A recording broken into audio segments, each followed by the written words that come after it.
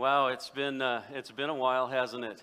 And I am so excited to be here this morning. And first of all, I just want to say, I can't believe I just got to do what I just got to do. What a tremendous gift to me.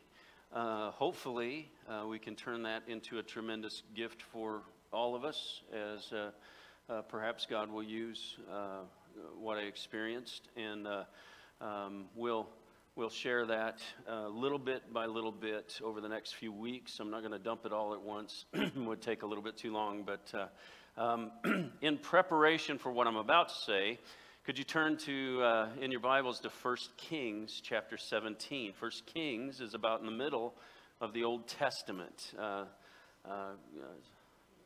If you can start turning there, I'll start telling you what we did the first week that I was gone. We left here, went to St. Louis, stayed the night with Caleb and Bridget, our third son and his wife, who are going to have a baby in February. Woo!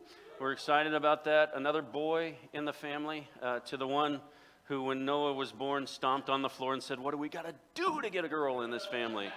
And he's still wondering that. And so, anyway, went with them, and then drove to Alabama with some good friends we hadn't seen for like 20 years. Dave and Beth King, got to worship with them in their church. Not a very big church, but it was a church that was brimming with life, and God was doing good new things and wonderful things. Then we drove on to Florida, where at Panama City Beach, I spent 2 weeks. And Sherry was there about a week and a half with me. She flew back. I spent a lot of the days. As you can tell, I'm not really a sun person. But enjoyed the beach, enjoyed the ocean, enjoyed just God's beauty there.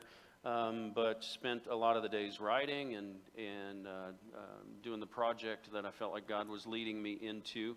And then went from Florida to Oklahoma, from God's country to whatever Oklahoma is. And there I got to play golf with my dad, which is a lot of fun. He loves golf. I don't love golf, but I love my dad, and so it was a lot of fun. We had a great time. Played with my uncle and a couple of other people as well. And then my mom loves Route 66. They live along Route 66, so we visited several tourist traps with her on Route 66, and that I don't love that either, but I love my mom, and I love golf, and I love my dad, so I also have an affinity for Route 66 and the tourist traps. And then we went to I went from there to the Ada, Oklahoma, where some friends live, and they have a ranch, and worked on their ranch with them. They were preparing for their pumpkin patch, which has started last year at their pumpkin patch. They had 16,000 people come through this year. They're expecting more. Last year, for classes from schools, they had 150. This year, before they ever even started, they had signed up 300 classes. So it's just going to be just this great time, and that funds all their children's camps and things like that. And I got to spend time with goats, and that was always fun. Got to do some great riding there, got to help them and that kind of thing. And then went from there to Colorado, where this was outside of my front door. That's Pikes Peak. And one Sunday morning when I was there, when I got up, Pikes Peak was clear and all of that. A storm came through, and then Pikes Peak had snow on it. So while I was up there, it didn't snow in Divide where I was, but that was 9,000 feet. When I drove through Pueblo, Colorado, at about 4,000 feet, it was 90 degrees. When I got to Colorado Springs at about 5,400 feet, it was right around 70 degrees. When I got into Divide, Colorado, it was right around 59 degrees. So it was beautiful. It was the kind of weather that I love and things like that. And God really blessed me. We came back. Sherry flew out to be with me out there, and then we drove back together. Drove 4,000 miles. My little speedometer thing said I spent 80 hours driving and 280 some odd gallons of gas. Lord help us, man. Anyway, so I'm done driving for a while. I enjoy that kind of thing, but I'm done driving for a little while. And God was so, so good to me. One of the things I did was I slept in for the first time in my life, like every day. And so this morning it was hard to get up. I just want you to know. Hey, how many of you were here last night for our outdoor worship? Yeah, how about that? Was that great or what? God was there in a special way. I think we had about 115 people there. It was a lot of new faces and things like that. Thank you. While I was gone, you got to experience some former pastors and some friends of mine and things like that. And God moved in a good way. Before I left, I asked you if you would bring someone, if you would bring it. Which meant your enthusiasm, bring your passion for God, and it sounds like you did that. We're going to kick it up a notch, even beyond that. Is that all right? Is that all right? Hey, how many of you watched the Chiefs win on Monday night? Anybody here watch that? I want to ask you, not gloating by any means, but did you notice that after the Chris Jones penalty, that the energy of Arrowhead was amped up a little bit? Did you notice that? If you didn't notice that, we might need to check your eyeballs and things like that. I mean, there was just vitriol. Did you see the guy he had the visor on and it was backwards and he was yelling and foam was coming out of his mouth? Did you see that? And the whole place was like that. Probably at your house it was like that a little bit too. Anybody need to buy a new TV because they threw something at it? I was tempted to throw some things at it. So the energy kicked up a notch in Arrowhead, didn't it? But the energy there was driven by hatred for a ref. And they were saying some not so nice things about the ref, and they just couldn't hide it on TV. I expected them, to cover it in some way, but they didn't. Anyway, but I think God wants to ratchet up our intensity, not out of hatred, not because we're afraid of an enemy. Not because we have an enemy that we're fighting, though that is true, but ratchet up our intensity of love for God and of following after His Spirit. So hold on to your socks. We're going to ratchet up the intensity here just a little bit. As I was on this trip, I talked with several folks, and even before that, here talking with some folks, I've heard the word revival many times, that people are longing for revival. Now, there are two camps with that. As people were talking to me, I sensed there were some that really wanted God to move in a fresh and real way throughout His church, not just our church, but the church in a broader sense. There was another part to that where I felt like people were saying, we want God to do what He used to do, the way that He used to do it. And so I want to talk to you about revival this morning. We're going to do that as we look at 1 Kings chapter 17, okay? Would you stand for the reading of God's Word? This is no ordinary book. We're called to participate this morning. Don't let me preach this by myself today. Feel free to clap, cheer, hang from the rafters, throw things, and shout, discouraging words. I don't know, but be involved this morning. So 1 Kings chapter 17, we'll start with verse 7. Sometime later, the brook dried up. Everybody say, the brook dried up. Sometime later, the brook dried up because there had been no rain in the land. Then the word of the Lord came to him, meaning Elijah, go at once to Zarephath in the region of Sidon and stay there. I have directed a widow there to supply you with food. So he went to Zarephath. When he came to the town gate, a widow was there gathering sticks. He called to her and asked, would you bring me a little water in a jar so that I may have a drink? As she was going to get it, he called, and bring me, please, a piece of bread. As surely as the Lord our God lives, she replied, I don't have any bread. Only a handful of flour in a jar and a little olive oil in a jug. I am gathering a few sticks to take home and make a meal for myself and my son, that we may eat it and die.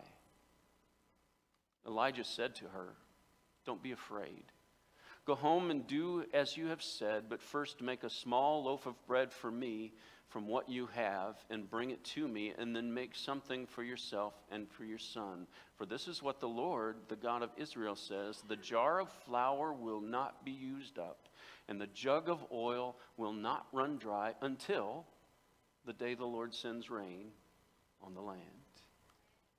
She went away and did as Elijah had told her, so there was food every day for Elijah and for the woman and for her family. For the jar of flour was not used up, and the jug of oil did not run dry, in keeping with the word of the Lord spoken by Elijah. Can't we just celebrate that this morning?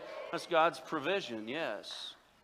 Then there's one more verse that I'd like to read over you this morning. That's a different verse, a strange verse, the next one. Sometime later, the son of the woman who owned the house became ill. He grew worse and worse, and finally stopped breathing. Turn to somebody and say, that's a weird turn. That's a weird turn. Please be seated. Please be seated. It's a strange turn. Have you ever had that happen in your life? You're cruising along just fine, and God is doing some neat things, and then something happens. You're not sure what to think about that. Not sure what to do with that. We want to talk about revival. Revival. When something is restored. When something is strengthened again. When something becomes important again. Revival. Now, we're resurrection people. We're resurrection people. We acknowledge and celebrate what Jesus did on the cross, and that the power of it is evident in the empty tomb. We believe our God brings life to things that are dead. Do you believe that this morning? Resurrection. Resurrection. Resurrection and revival do not differ in essence. They differ in degree.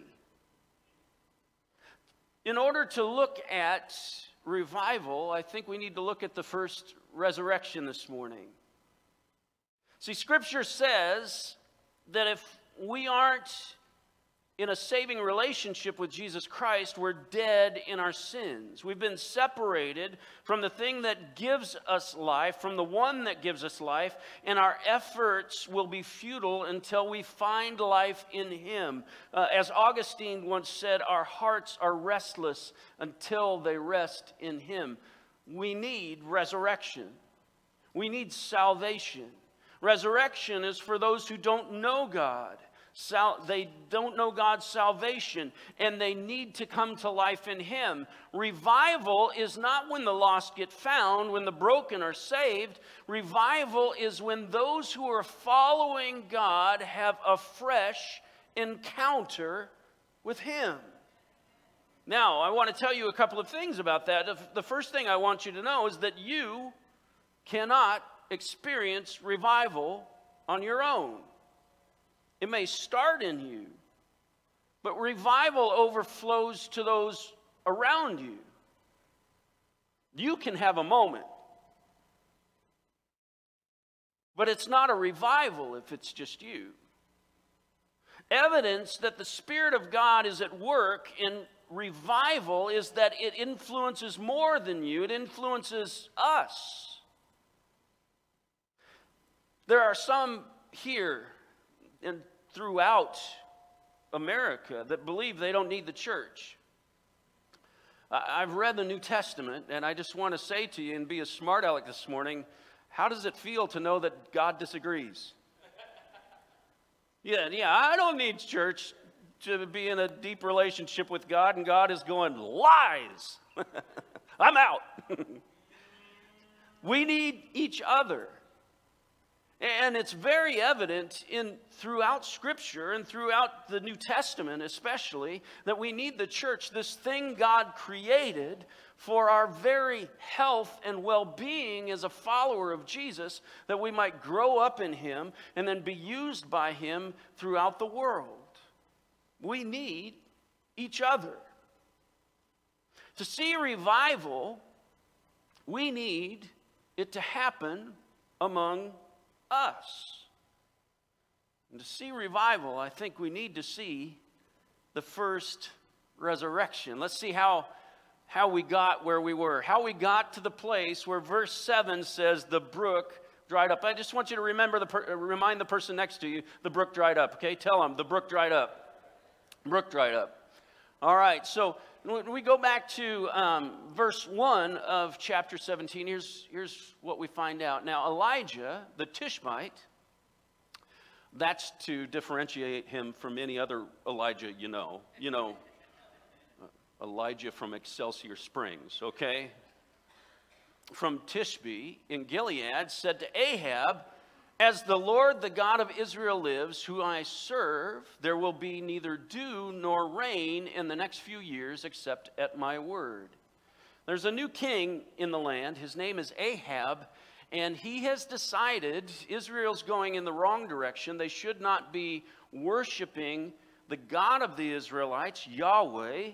They should be worshiping Baal instead. And he marries a woman named Jezebel. Her family is famous for worshiping the Baals. And so he builds a temple to the Baals. He erects a statue of Baal in the temple. He begins killing off, slaughtering the prophets of God, which Elijah is one of them. And Elijah goes up to him and says, "You may be king, but God still holds the world in his hands. You may lead our nation, but God is still in control, and God's not going to let it rain until you change your ways." I want that to be a reminder of us the next time you watch the news and go flipping out over something that happens nationally or internationally, that we serve a God who has the world in his hands. We serve a God who's in control. And you know what? He's not frightened of the other political party, and he is not frightened of the other leaders in our world. He's got the world in his hands. Then the word of the Lord came to Elijah, "Leave here, turn eastward, and hide." Because you've just told the king news he's not going to want to hear. I want you to go hide. I'm going to hide you for a little while. He says, go to and hide in the Kerith ravine east of Jordan. You will drink from the brook, and I have directed the ravens to supply you with food there. Sounds like a good life, doesn't it? I feel a little bit like I've been in the Kerith ravine for the last 6 weeks. It's been great. Food from heaven, and or at least food that I paid for from very good people that cooked the food. So anyway, so he did what the Lord had told him, and he went to the Kerith ravine east of the Jordan and stayed there. And the ravens brought him bread and meat in the morning and bread and meat in the evening, and he drank from the brook. But sometime later, the brook dried up. Remind the person next to you, the brook dried up. Why did it dry up? Because there had been no rain. The brook dried up. The brook dried up. The brook God sent Elijah to. The brook that was the gift of God to Elijah. The brook that was intended to sustain Elijah, it dried up. Have you ever had your brook dry up? It wasn't the thing that was his preference. It wasn't the thing that he just kind of thought it was nice to have. It was the thing Elijah needed. It was the thing that sustained him. It dried up years ago. Just to give you insights into pastoral ministry. In pastoral ministry, things can get a little unhealthy. Sometimes you can take an unhealthy amount of ownership over pastoral ministry. It was a ministry that I was a part of that I was pretty proud of. And I know, if you sat down with me and talked to me, I'm smart enough to know it's God's church. It's God's. It's His church. But in the back of your mind, the little unhealthy part of you, you go, but it's a little bit mine. It's a little bit mine. I mean, the church had done well while I was there. It had doubled in size, and it was still growing. It looked like a fantastic future. I was taking an unhealthy amount of ownership in God's church. And I remember the day when God told me, you're taking an unhealthy amount of ownership in this church. I want you to move on. And I'm not very bright. So I had to ask God, what do you mean by that?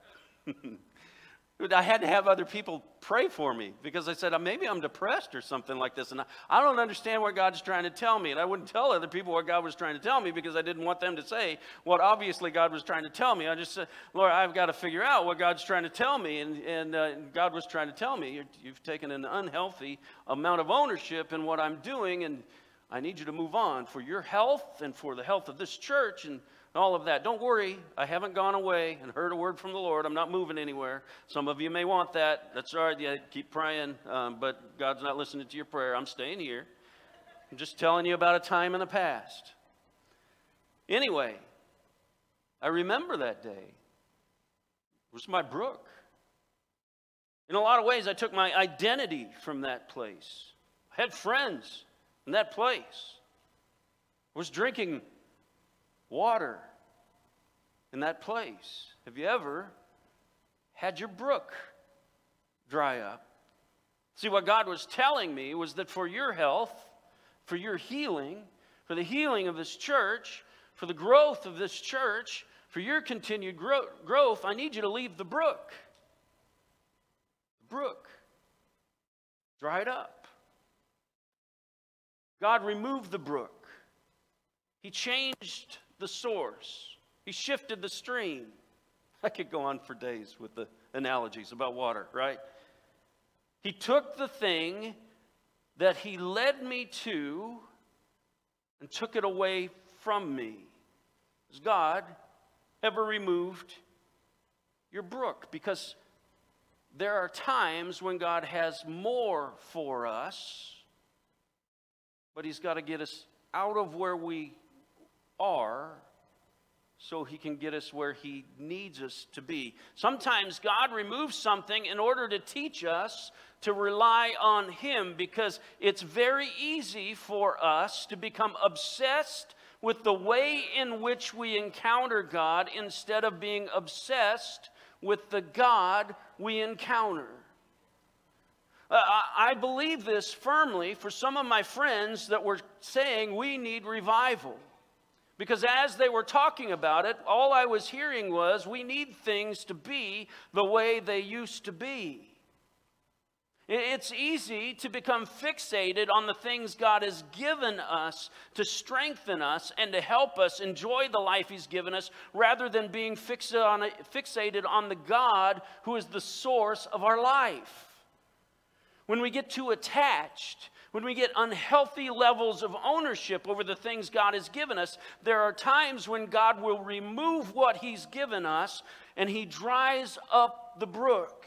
He's trying to help us see and experiencing something new, new levels of growth, new levels of faithfulness, new levels that help us understand the means of his provision. And he has new things for us to do that will bring him glory, but he can't do them through us if we stay at the brook. Elijah has a divine appointment with a widow in Zarephath. But he's not leaving the ravine if he's still being watered by the brook. Are you following me? Elijah has it good in the ravine. Ravens are feeding him every day from the ravine. Can you imagine Elijah? Hey, remember that roast that you brought last week? Can we have a little bit more of that? And by the way, the filet was perfect. Yeah. Can you imagine that? The king and his wicked wife don't know where he is. He's safe. He's watered. He's well fed. He's rested. He's not moving from the brook unless God moves him. Where I sit over here, there are often children over there during the announcement time, and it's fantastic because you hear all kinds of things. And every now and then Nicole will give an announcement about something that we're doing where there's going to be food at it. And I remember one time she announced about, and at this event there will be free food. And one of the kids, I believe it was one of the Wiggler kids, and I believe it was Lakeland Wiggler, heard free food, and he goes, "Oh, I'm coming." And I thought, are they making you pay for food at the Wiggler household? And I thought, Lakeland, you have never paid for food in your life. All food to you is free food, right? Elijah was getting free food. He ain't moving. He can't get to what God wants to do next until he leaves the provision that God has given him until now. Has God ever moved your brook? Has he ever moved and said, we need to move habits? We need to move priorities. We need to move deeper. We need to move from being passive to being active. We need to move from being fearful to being courageous. We need to move from being passionate about all the wrong things to be passionate about God. The old brook is dried up, but there's a new provision. And Elijah needs to encounter God. And God needs Elijah to stop focusing on the brook for provision and focus on him. My favorite pizza in the whole world is pizza from Pueblo, Colorado, from a place called Angie's. Angie's is a place that just happened on. Nobody told me about it or anything like that. Just saw a pizza place and thought, that's the Holy Spirit right there. That's not a neon sign. That is the Holy Spirit flashing. And so went in there with our staff one day, and we went in there. They have a 42-inch pizza. That's a very large pizza. You go order the large, or you order the pizza you can't eat all by yourself, all right? And it's this big, and it's not just a gimmick. It's really good. It's the right thickness of the crust, the right doneness of the crust, not too crisp, not too doughy. It's the right amount of cheese, the right tang to the sauce. I'm getting hungry talking about it. You go in this place, and it was a long, narrow place. It was an old building, tin stamped ceiling and things like that. And in the back was where they cooked the pizza, and you could see them cooking the pizza. So there's a guy back there throwing this 45-inch tent of pizza dough around and things like that. It's a little bit crowded, a little bit too warm, a little bit too loud, but it was a fun place, and so we'd go there frequently with staff and take family there, take out-of-town people there. But one day, Angelos decided they were moving, which was bad news to me, because I could drive by Angelos. I frequently did. I frequently drove by there, and the Holy Spirit always seemed to call me to Angelo's Pizza whenever I did drive by there. And so I saw that they were moving, and I wasn't real happy about that, but we had several months' notice, and so I knew that they were moving. And then there was a day that they eventually moved. There was a day when our staff needed to meet, and they all said, hey, let's go to, we haven't done pizza again for a while, so let's go to pizza. And so that day was busy. Long story short, as I'm driving around, I unthinkingly drove to the old location, Angelo's Pizza. And there was nobody parked in front of it. Parking was great that day. How silly of me would it have been to get out of my car and go up to the window of Angelo's Pizza and press my forehead against the glass and longingly look in there and say, Angelo's Pizza's not in there anymore. That's where we used to sit. It's where I got my first pizza of that 45-inch pizza, 42-inch pizza. There were such good times, and I hate it that they moved. How silly would it have been if I did that? I may have done that. The new location was only like half a mile away. It was just out of the way, half a mile out of the way. And so I drove to the new location, and the new location was great. It was a beautiful building. It was on the Riverwalk, and we sat on the porch, and by the river, and there was a cool breeze, and they brought us the 42-inch pizza, and it was still really good. It was still really good. Same source, new spot, new season. See, Angelo's Pizza moved so it could expand operations to better serve its customers, to upgrade the experience. It couldn't expand operations in the old location. It had to go to the new location to do the new thing. We're not talking about pizza anymore, are we? Same source, new spot, new season, same God. New spot, new priorities, new habits, new practices, new purposes, new season. How many of us would rather drive back to the old thing God was doing and complain that He's not doing it there anymore? Old habits, old location. They don't do it like they used to do. God's not moving anymore. I've got news for you. What makes you think God's not moving anymore? See, could it be that you're looking longingly in the window of the old thing God was doing instead of stepping boldly into the new thing that God has for us? The new way that He's moving, the new way that He's reaching. We can get lazy in the ravine. We can stay too long in the ravine. And if we stay too long in the ravine, we will dry up in the ravine because God will take the brook. Can I hear an amen? The Israelites, we like old things. We're so comfortable with what we know that even if it's bad for us, we long for it. The Israelites, they're in slavery. God miraculously pulls them out of slavery. They aren't in the desert 3 days. And the Israelites are going, you know, I wish we could go back to Egypt.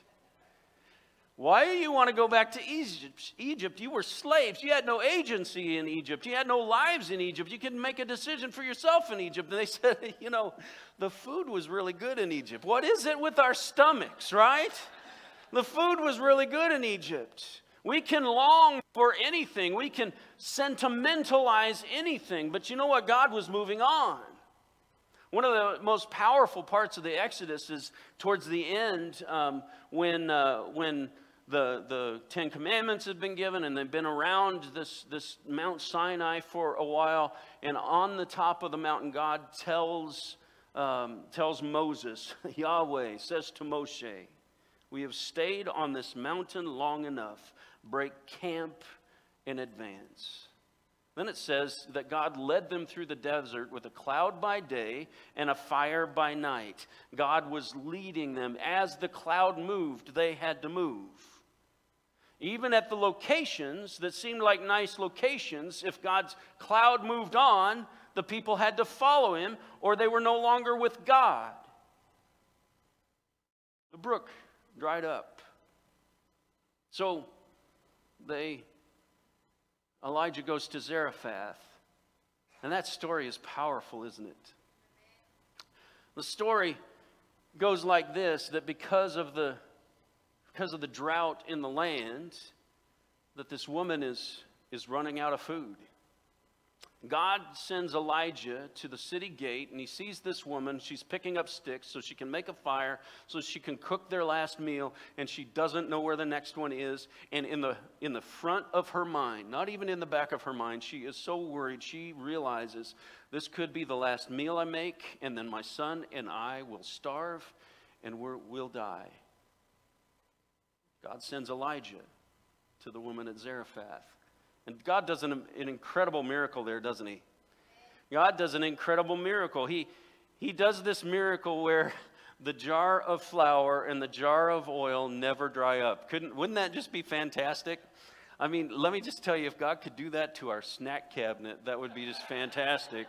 If, it'd probably be all the snacks I don't like. But if God could do that with a snack cabinet, that would be great. But God provides miraculously. But even then, the story takes a turn.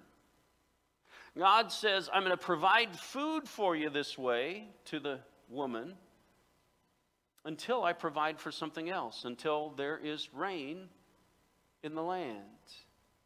And then that part of the story ends this way. Sometime later, the son of the woman who owned the house became ill.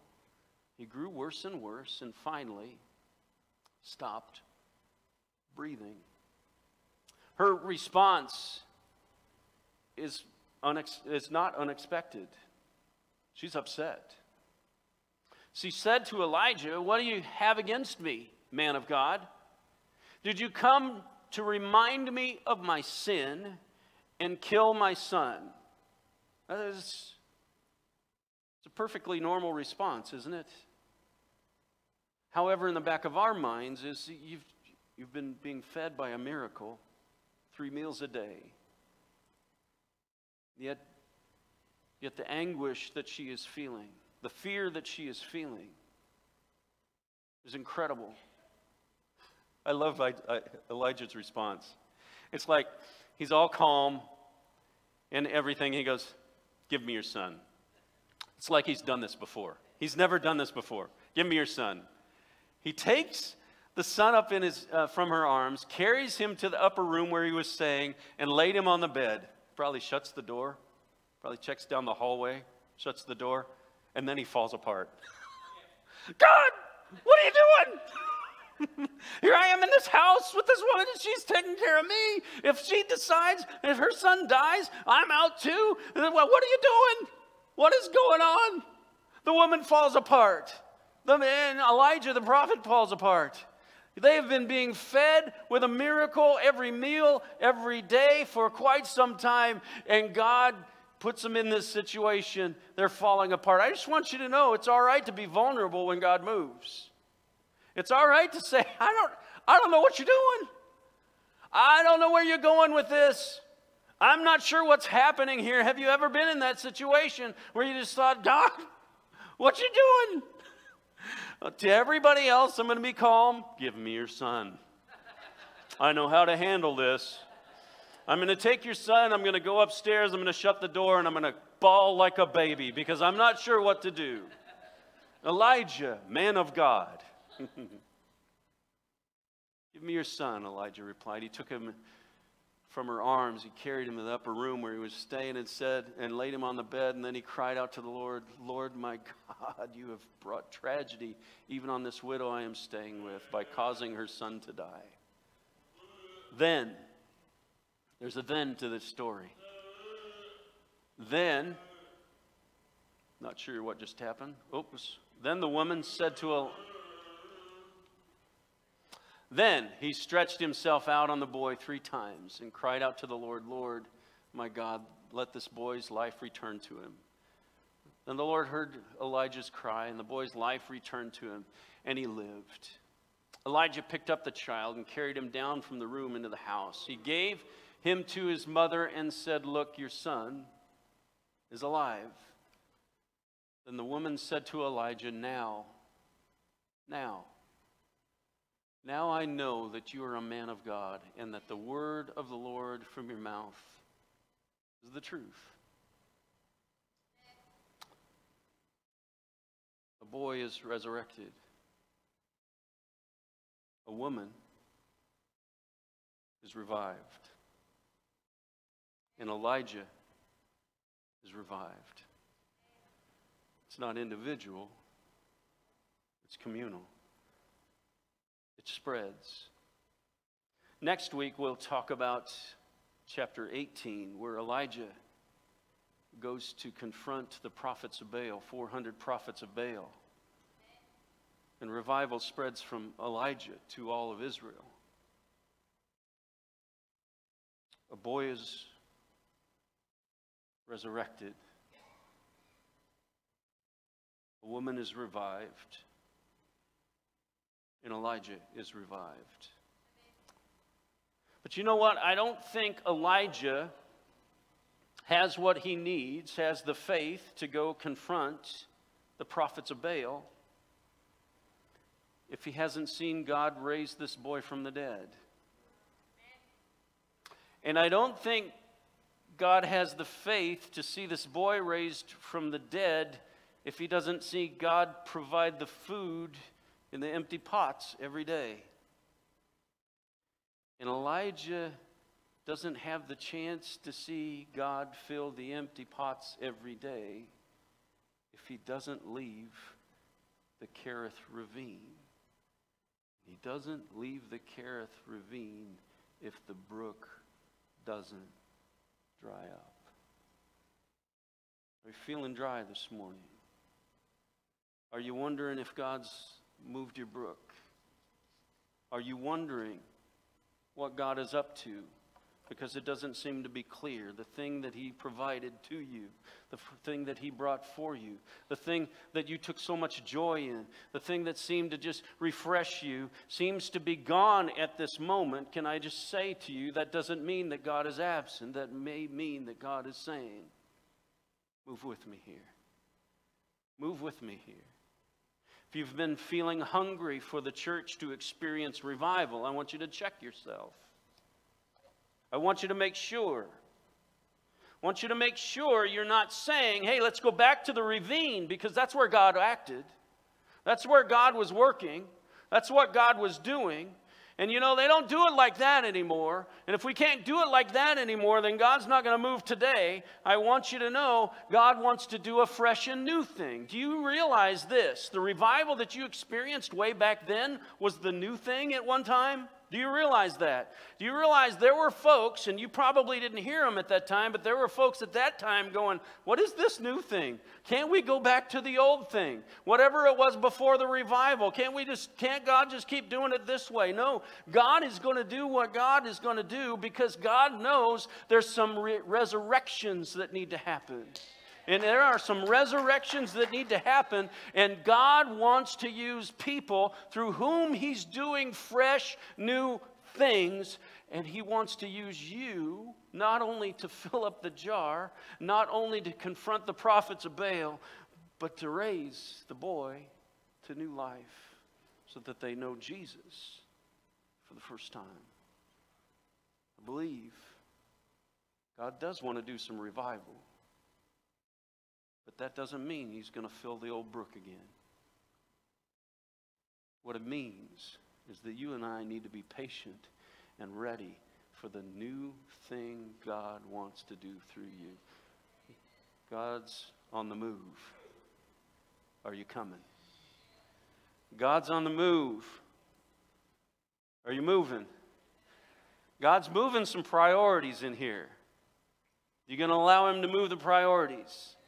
God's moving some possibilities in here. You're going to let him move the possibilities. You're going to go with God. Would you stand with me? Worship team, would you come? Lord, it's all about you. It's all about what you want. We realize this, Lord. We can be set free from slavery one day and complaining about it the next. We are so comfortable with the way we've done things before that if you came and wrote it on the wall that this is how I want you to do it from now on, we would argue with you until we are blue in the face. But Lord, keep moving. Keep moving in our hearts. Keep calling us. If you've got to dry up a few ravines, Lord, please do it so that we know the clarity of your purpose, because we understand this. There are some folks that don't know you, that are far from the author of life, that need to be connected with the author of life so that they can be resurrected and have new life in Christ. Lord, would you move among us today? Would your Spirit be rich among us today? And would we be humble before you today? Would you move in our direction? Lord, help us release our grip on the things that we've held so tightly to, the brook that you've given us, the food that you've given us. And Lord, forgive us because we've become far more impressed with your provision than we have from you. We've been far more tied to your provision than we have been tied to you. Lord, would you help move us in a new and fresh way as long as we're in the center of your Spirit, Lord. We'll go wherever you call us to go. We pray these things in Jesus' name. Amen. If you're coming next week, I want you to buckle up. I want you to wear your crash helmet because I think God's got some good things for us, all right? We're going to be excited. Would you sing with your whole heart today? Because I think God uses people who use their passion for Him this morning. Let's praise our Lord.